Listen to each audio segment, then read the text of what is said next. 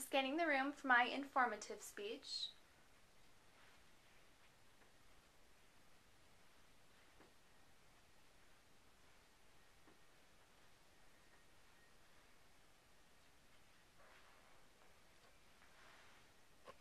For this speech, I'll be using 3 note cards. This is my first, with 29 number words. My second, with 41 number words. And my third, with 15 number words.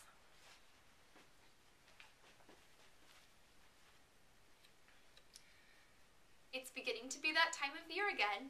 Time to make cookies and drive to see family members, get ready for the Christmas spirit, and to bundle up when going outside. But uh-oh, you forgot to winterize your car. There are so many useful steps that each individual should do every winter before braving out on the slippery and bad winter roads, especially in Iowa. According to Gordon Dixon, who wrote an article in Car Time in the Fort Worth Star-Telegram, there are many useful steps that each individual should know and do to winterize their car to make sure that they will be driving safely throughout the whole entire winter. First of all, windshield wipers. A person might not really understand that windshield wipers get old.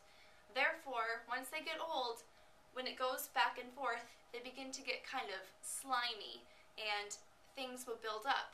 And when you're in a snowstorm and you need those windshield wipers to be clear, it can become a very big problem if you have a bunch of smearing on your windshield.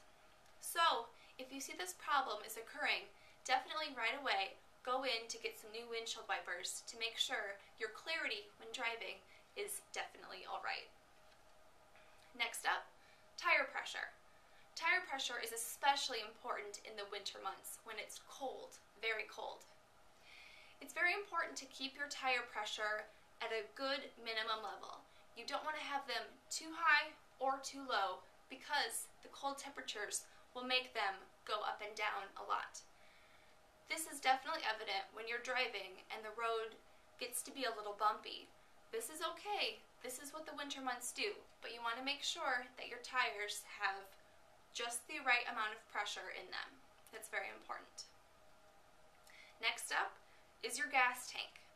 Now, it's very difficult for gas to freeze nowadays with how it's made, but it's very important to have your gas tank at least halfway full.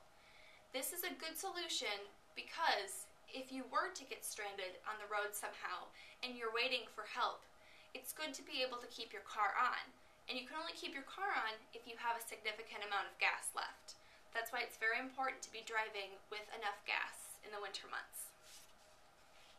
Now, most importantly to me, I think it's very necessary to carry a few definite items in your car, especially during the winter months. These items include a shovel.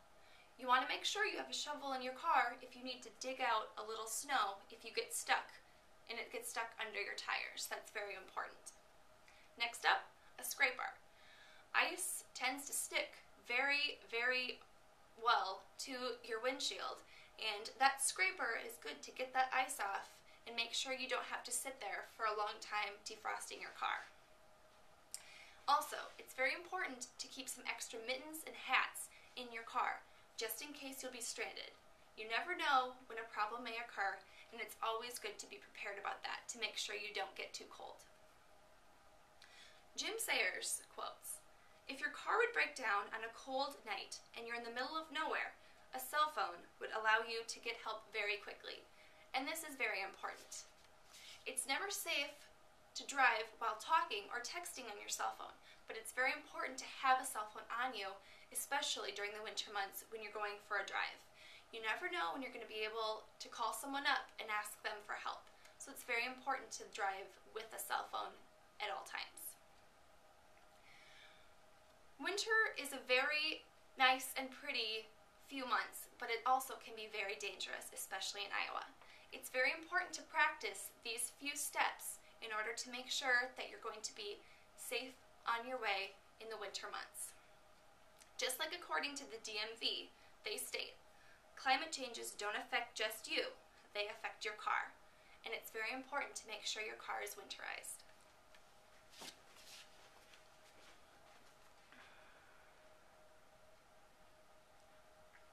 I'm scanning the room again.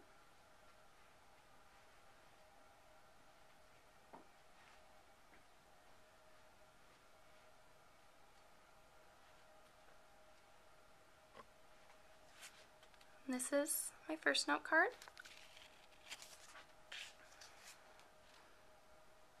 My second note card. And my third. And that was my informative speech.